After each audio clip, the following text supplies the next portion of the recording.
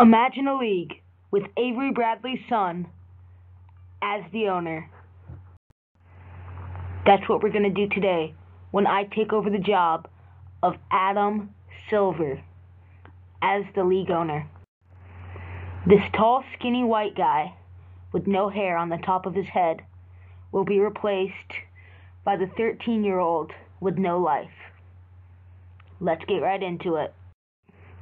The first issue I'm going to be tackling today is NBA teams relocating, or just an NBA expansion in general.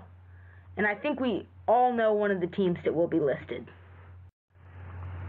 Yeah, the Seattle Supersonics are getting a team back. I don't care what anybody says. The Seattle Supersonics fan base is loyal and will support their teams through thick and thin. They lost their team in a iffy manner, and I think they definitely supported any team that came, but they obviously need one back, and everyone thinks this. The next city, though, maybe not as many have thought of. If you don't know what team this was the Kansas City Kings. They were around in the 50s and 60s, and they were home to Oscar Robertson for a while. They ended up losing their team, and now they play in Sacramento for the Sacramento Kings. I do think Kansas City or St. Louis needs a team because the Midwest lacks a deep fan base, which is something I've noticed. I used to live there, and the passion for basketball in the state like South Dakota, where I used to live, just lacks because there's no team nearby to support. And I think adding a team to Kansas City or St. Louis would really help this cause and expand the NBA's audience to even farther length than it already is. Next issue to tackle is the draft lottery. The draft lottery may or may not be rigged. I don't think it is. I just think people change the stories a lot, judging on whatever happens. I hate these odds so much. So much. And this even benefits me because I'm a Boston fan. But these odds are absolute trash. I know they're changing them next year so the top 3 seeds all have the same odds. But I don't like that idea. I don't think it affects tanking at all. What I think needs to happen is if you don't make the playoffs, by 1 game, you have the same odds as the team that won 5 games. Because then every team can shoot for the playoffs.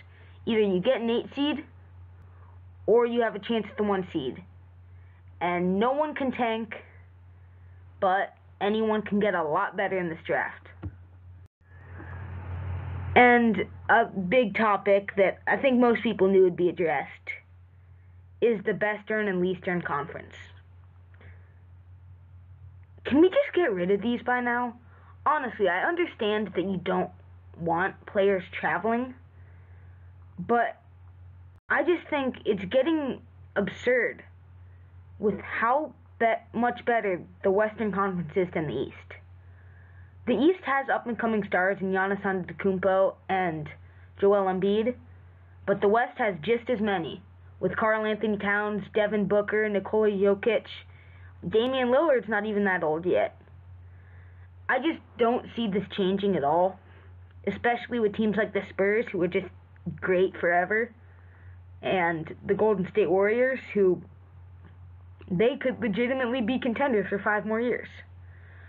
I think if you're Boston, for example, you move to the West Coast and you just play in the West for about 2 weeks, play all your games there, and then you go back home. You play there for 2 weeks.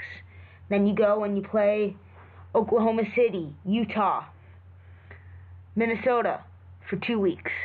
Then you go back home and you play Philadelphia, Toronto. You play them for 2 weeks, and you keep alternating this so there's not too much traveling going on. I think this would greatly improve the NBA.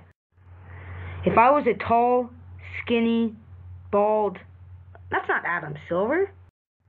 There he is. If I was a tall, skinny, bald, white guy, these are the changes I would make to the NBA.